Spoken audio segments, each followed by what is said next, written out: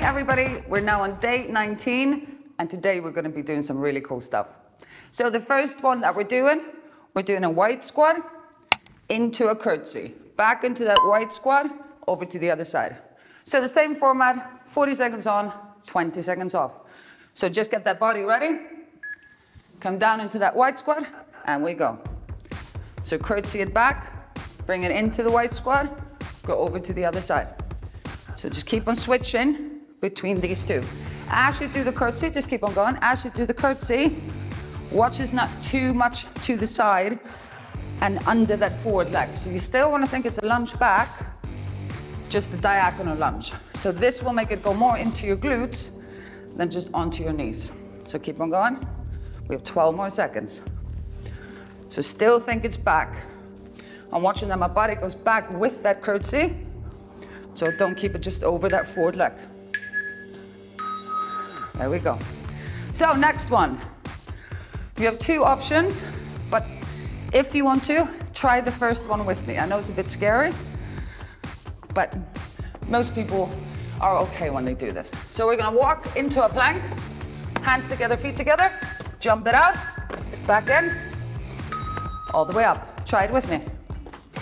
So feet close, hands close, jump your limbs out, jump the back in, all the way up. So if you find that too scary or too hard, just come here, walk it out, walk it back in, all the way up.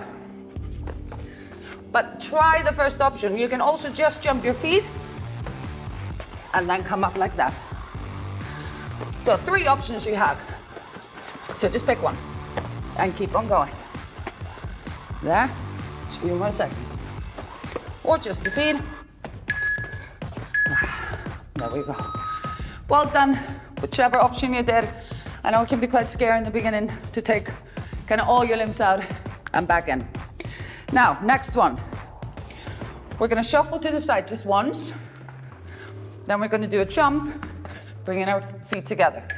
So there, there. Go with me, 1 shuffle, 1 beat jump. So we've done the beat jump before, we're just adding the shuffle. So I'm trying, apart from the jump, to stay down. So when I do the shuffle, I'm not coming up and down, I'm just staying down, 1 beat. So I'm thinking, I'm kicking the left leg out of the way with my right leg. So this is the movement in the middle. Then we're just adding that jump on the end. There we go. Shake those legs. Get the shoulders back. Open up the chest, just breathe in. So now we're coming down to a plank. Now this one is really slow. Come down with me. And we're just gonna walk our feet up and back down. Join me. So literally walk those feet as far as you can. And slowly back down, drop your hips. So we're trying to get that head through those hands, keep that back straight, all the way back down. So this is not a quick one. And as I start coming up, I'm thinking it's the core that's bringing me up. So I'm thinking I'm scooping in the core, lifting it up, tucking my pelvis under, holding it with my core, all the way back. So really go as far as you can. Just 3 more seconds, keep on going. Well done. Just relax it. Come kneeling, we're gonna turn and lie. But just try in that plank to come as high up as you can. You're normally never gonna fall over because people worry about that, but then you have to go so far, and most of us can't even do that. So we're lying down. Just to there, what you're gonna do, you're gonna bring your feet down and bring them back up. Now, as you do this, really watch that you don't arch your back as you bring your feet down. Keep on going. So I can only bring my legs to about here, then I start pulling them back up. And this is slow. The down one is faster The up one is really slow because I just want to use my core. If you start feeling in your legs, just bend them slightly. Same thing, so I'm pressing that lower back down, squeezing it up with my core. Pressing that lower back down, squeezing it up. And breathe. Well done, everybody. Rest.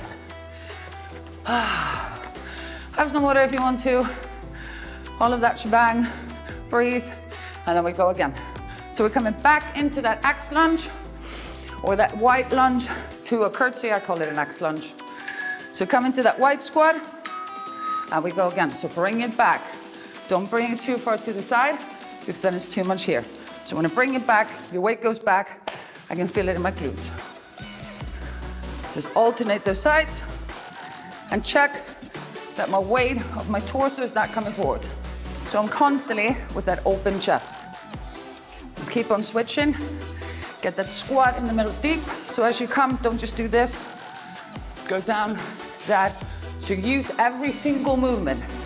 So everything you do it to your full capacity. So as deep squat as you can. Last one. Well done. Shake it, so we're coming back into that walking plank. So you still have those three options, obviously. So just pick one. You can also try to walk forwards and just jump your hands or your feet, walk it out, or jump everything. Okay, ready? Breathe in. Walk it. So as you come forwards, just watch. And you're standing with your hands together and your feet together. Because if you're like in a normal wide press up, there's kind of nowhere to go. So just walk it to here, then you have somewhere to jump and jump back in. Walk it all the way back up. There. So if you want, just come here. There. This is also gonna test your core. So you're not losing out or missing out just because you can't do that jump. It's absolutely fine. There we go. Last one.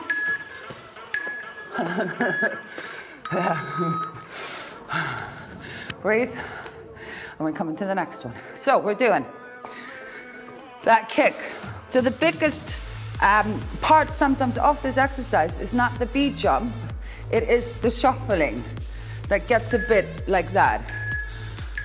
So just do it with me. We'll do a squat jump. So now think you're always moving that outside leg first. So it's always that outside leg. So after that jump, just focus on that. Outside leg, kicks the other leg. Outside leg, kicks the other one. So that's the move. Because if you don't think that, then sometimes this kind of thing starts to happen. Okay, keep on going. Squat jump. There, so we're beating those legs together. As we beat them together, we want them to be straight. There, keep them straight. But then as you shuffle to the side, you want to keep that low. There we go, shake your legs. 2 more exercises to go, both for your core and a bit for your upper body. So we're coming down. We're gonna worm those legs up and back down. So take your time with this one. So we just wanna feel that we're almost coming in, go with me, into like a headstand. Get it to there, then just slowly walking it back down. But watch you coming all the way back down. So really get those hips down before you go again. All the way up. So you can even rest it on your head. You're never gonna go over. So you don't have to worry about that. All the way back down. And we go again. Slowly, weight forward. So none of my weight is on my feet.